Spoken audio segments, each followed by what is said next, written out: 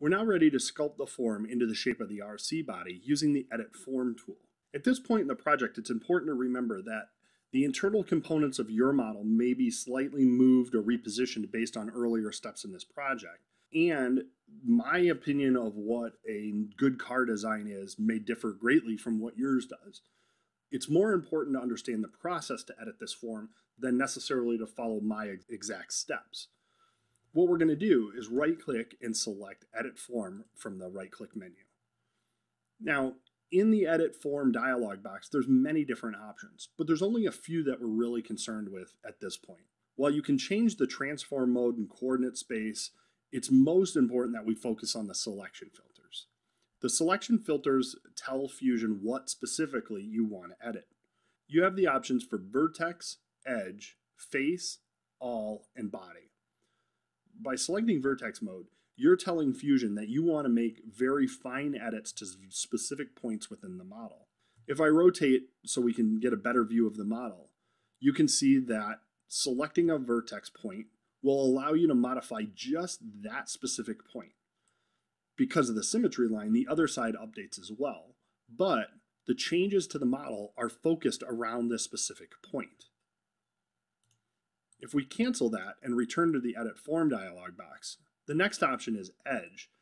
All Edge does is expands the influence of the modification.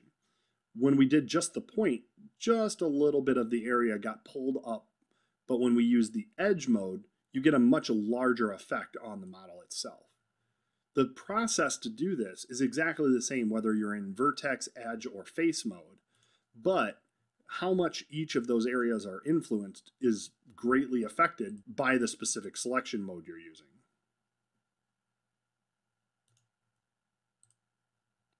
If we return and use the face option, you can see that modifying the face changes a larger area of the model.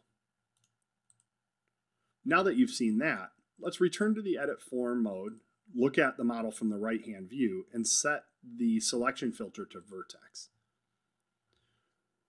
Here, we can start following the internal components to shape this vehicle. If we use a window mode by left-clicking and dragging across these vertex points, you'll notice that they're highlighted in a light blue color. That indicates they're selected, and you can use the manipulator to modify the shape just like you did when you were moving parts. If I left-click and drag on the arrow, you'll notice that the hood becomes a little more sloped and a little more aerodynamic. You can use the up and down arrow to position the vertex points closer to the wheel if needed. You can continue this process selecting points around the model to adjust the overall shape of the car itself. Remember, it's always a good practice to rotate your model after making changes so that you can better understand how the changes are affecting the overall shape. This looks pretty good so far, so I'm going to return to my right side view and make a couple additional modifications. I'm going to select the vertex point here on the top and drag that straight up to begin creating our roof. As I rotate that around, you can see that I didn't get the exact point I wanted.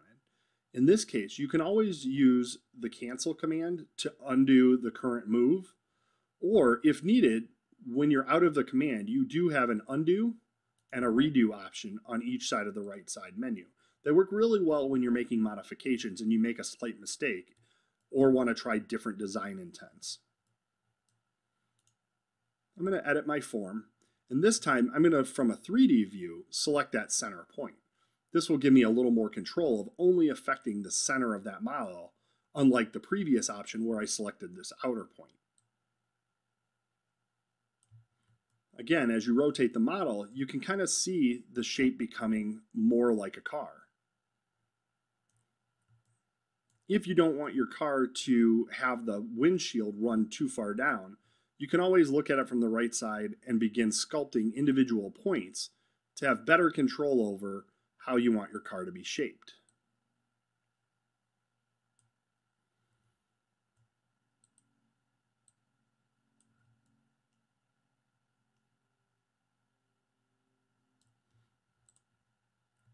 This process could take as few as a few minutes or as long as you need to create the design you want. There is no right or wrong amount of time, as long as your design is progressing as you need it to.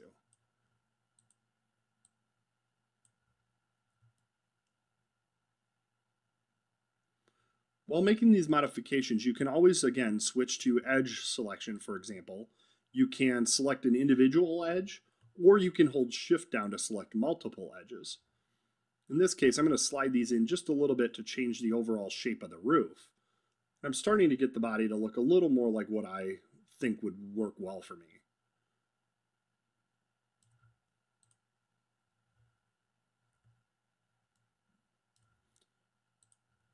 I'm going to go ahead and select the front edge and drag that out just a little bit to give us a little more shape on the hood. And you can start to see that the shape is becoming more like the vehicle we want.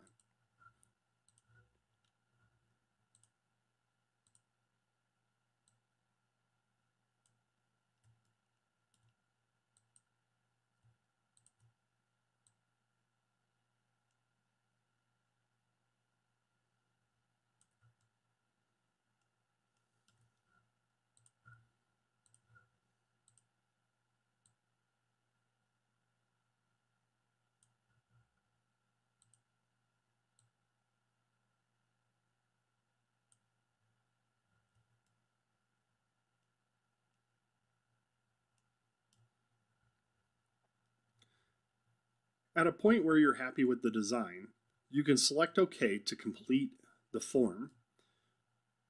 And if ever needed, you can always continue editing, even if you finish this form and tell the system that you're completely done with making modifications. You'll notice that the form updates to return to the model space, but we still have this purple orb down at the bottom, or this purple sphere. If you double click on that at any point, you can return to the edit form mode or the sculpt environment to continue editing your form.